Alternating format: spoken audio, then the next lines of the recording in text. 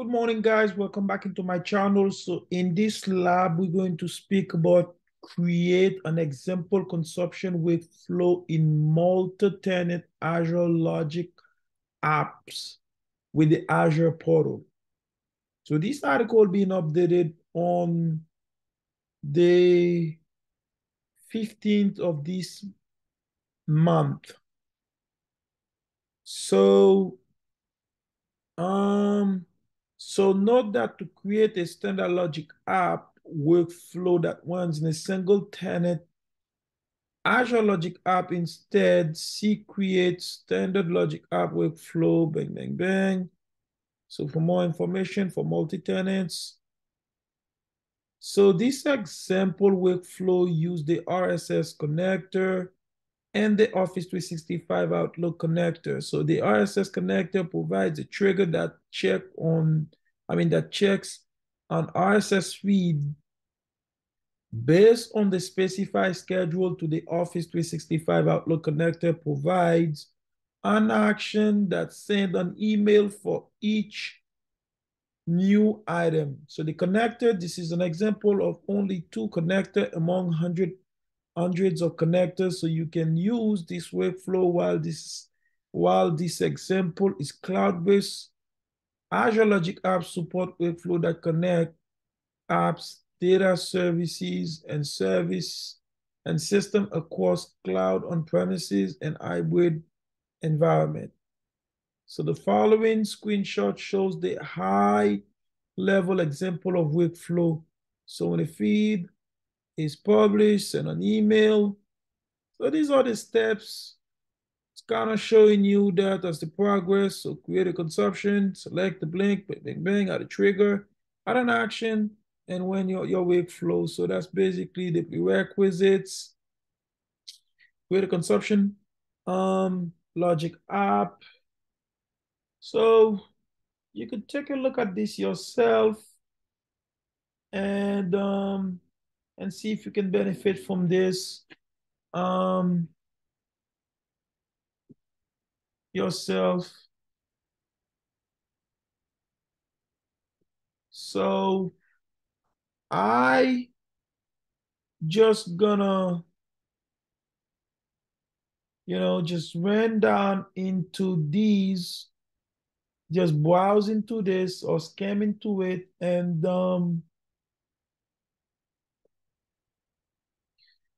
just let that be.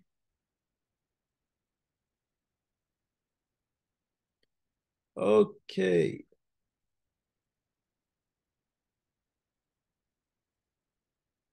Now you could take a look at this yourself. Like I said, when you are done, settings should look like this. Bang, bang. Okay, guys. All right, so I'm gonna go ahead and start making this configuration today.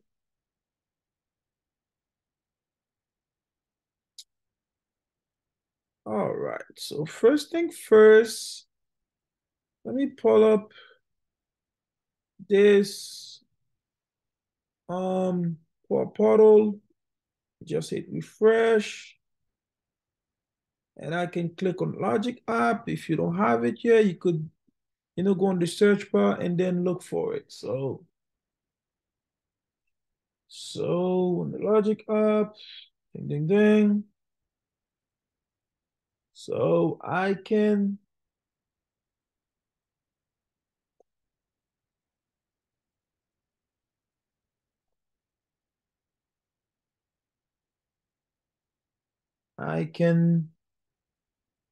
create a new resource group. Sorry, RG1.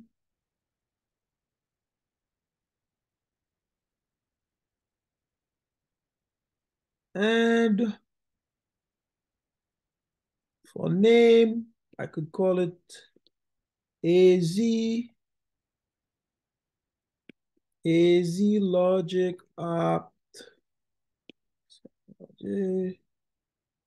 I can, this is not available. So name, should I give that?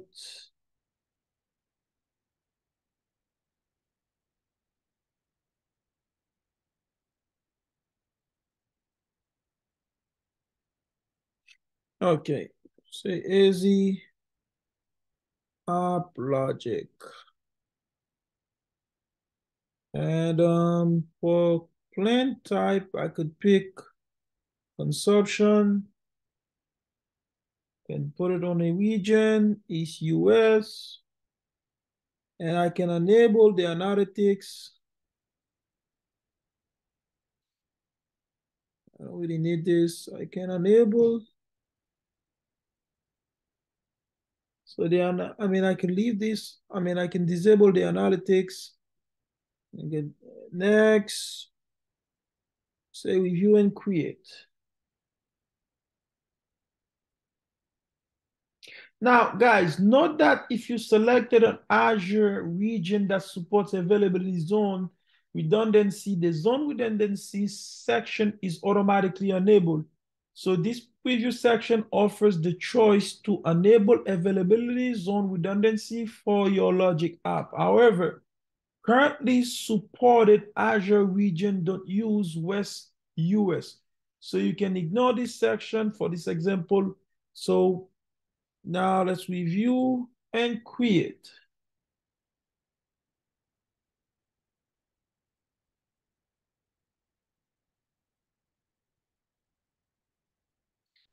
Now, okay, so now let's go to this resource.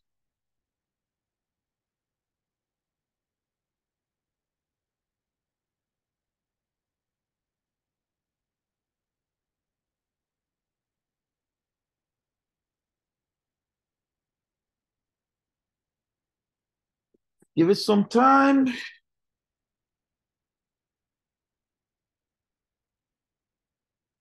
Now you may wonder,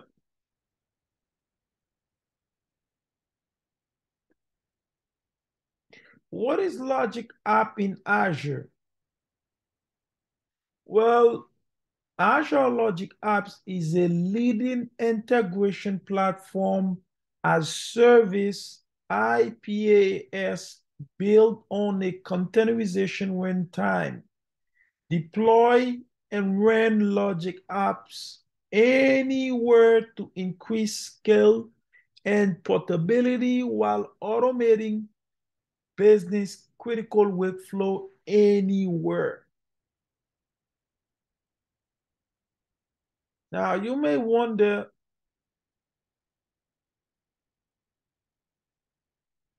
what is the difference between a Logic app and Function app in Azure? Well, Azure Functions is a serverless compute service, while Logic App represent a serverless workflow. So in Azure Functions, the event triggers the code in Logic Apps. The event trigger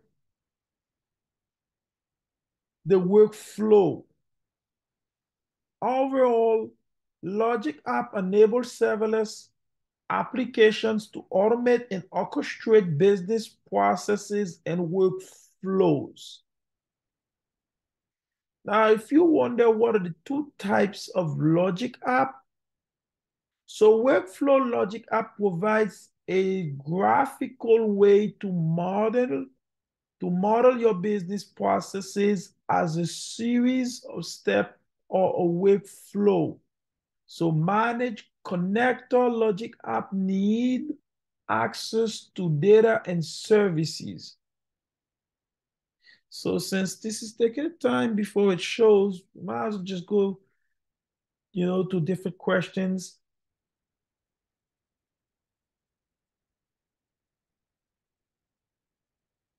Now you may wonder, what is the difference between Azure Logic App and automation? They are essentially the same base product, but represented in different ways. Power automated license per user, while Azure Logic Apps are consumption-based.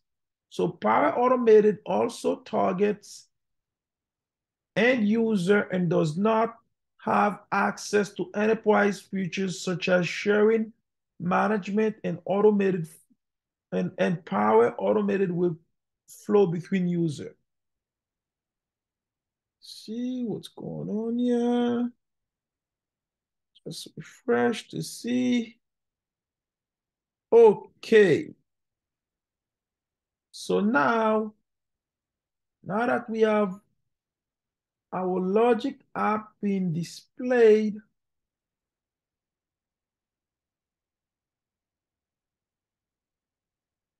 so we just have to go to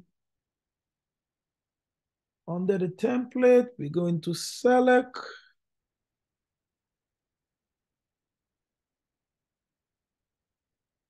a blank Logic app.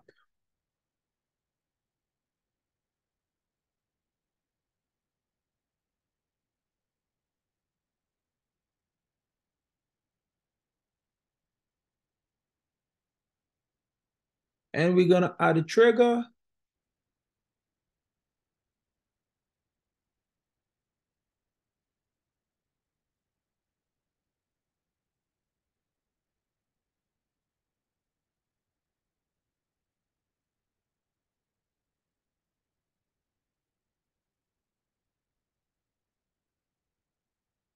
So it's going all.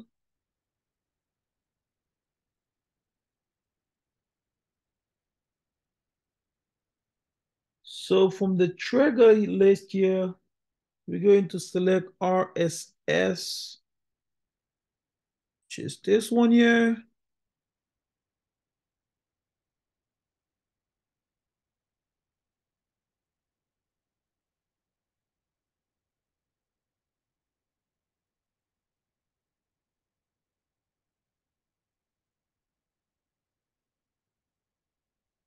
And then we can click on this.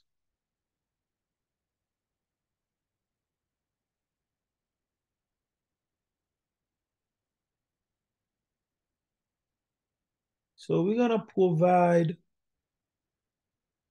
this.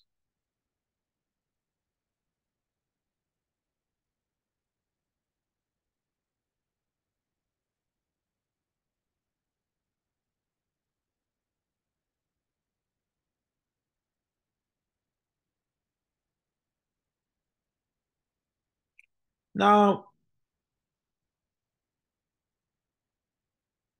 so the RSS URL, so bang, bang, bang,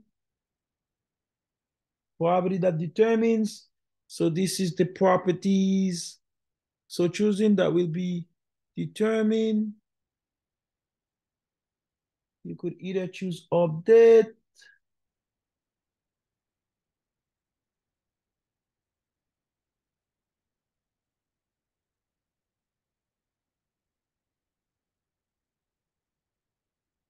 So this here, sorry, this here, so this is to save that.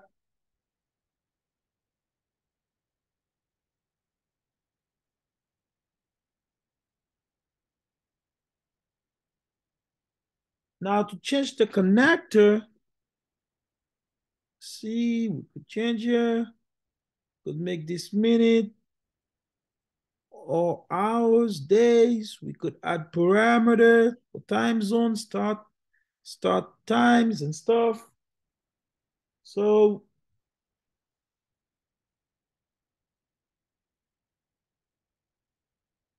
we have a bunch of stuff here.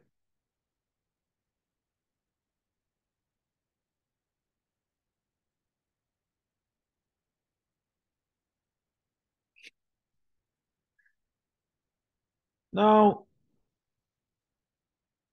I want to be, so I want that to be a trigger for logic that if you're not familiar with RSS, so this is really simple indication. So it stands for, this can actually notify me when content on the website change. So if you have a favorite news website, you could possibly subscribe to an RSS feed that says Whenever there is a top story, I want you to send me an email to get my attention. So all these big news websites like CNN, Fox News, or MSNBC, and so I can use this ESPN. So when I go to so if you go to like some of these big websites, let's say CNN, CNN.com, I can use these I to send me like I could say that I have this RSS feed item published if I click. So I can make this send me notification every time there's a news that's come on these. Let's say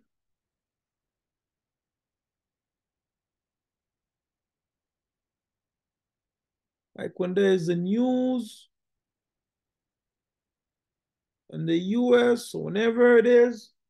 So I can use my RSS to notify me every time there is something come up. Now you could create an RSS. The way to do that, you would go ahead and pick up your website and you would go here, you would paste this, and then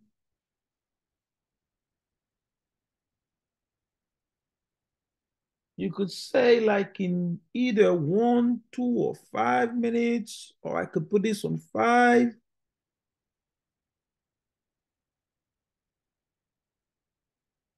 You could go here and say whether you want this to be second, minutes, hours, days, weeks, and stuff like that. So it's either whatever you want that to be. I can leave it as minute, and I can, so all we define here is a link to the RSS and the interval that we want to check for update. So now you could go on new steps.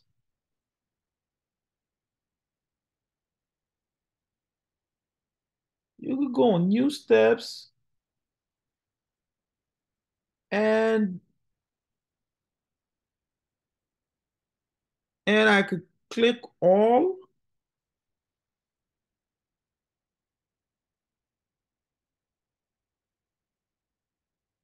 You see, we have different things here. Now, if I can't find what I'm looking for, I could go here and type in send an email.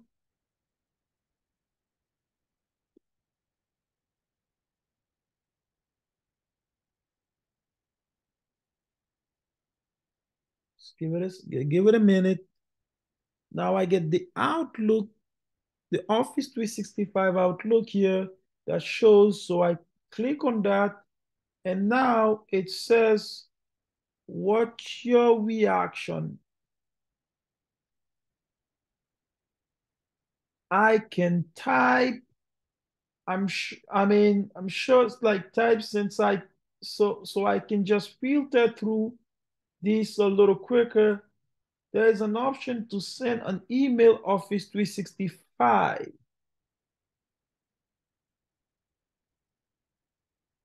So let's see. Send See, there you go here. So send an email from a share, mail, HTTP, send an email with option. So that's different kind of things here. But I will click on this. Now it asks to sign in. You could click sign in for art. Let's make this be a new one. Let's go to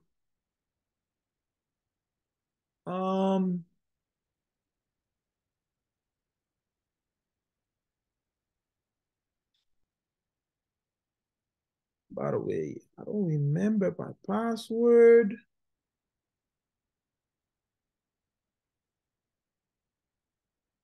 Hold up, I gotta find this password.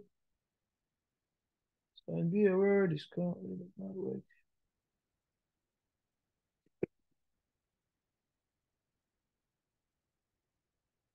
Let's go back out and see if we could grab this.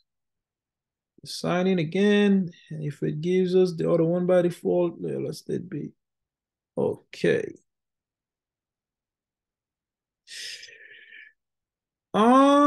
Basically, I don't have that here with me. So I'll just back out.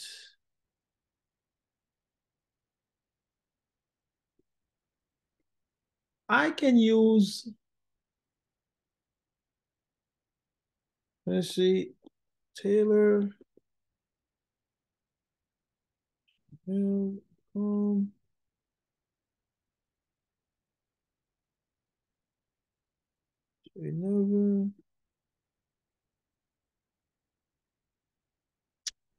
Let's use this one instead. Let's change the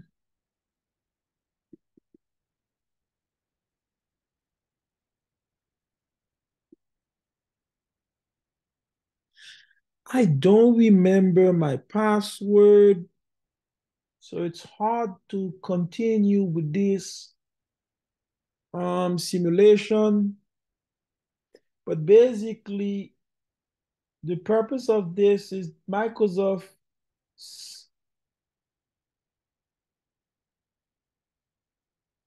So if there is an action, it could send me a notification to notify me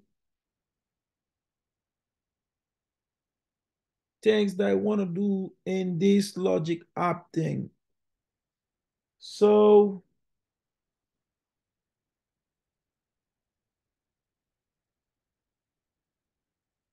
this is just the action that you want to notify you if there's anything happen.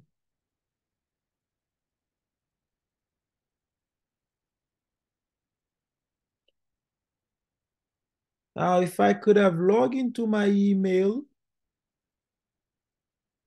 I would set that up, and that's basically all that would be.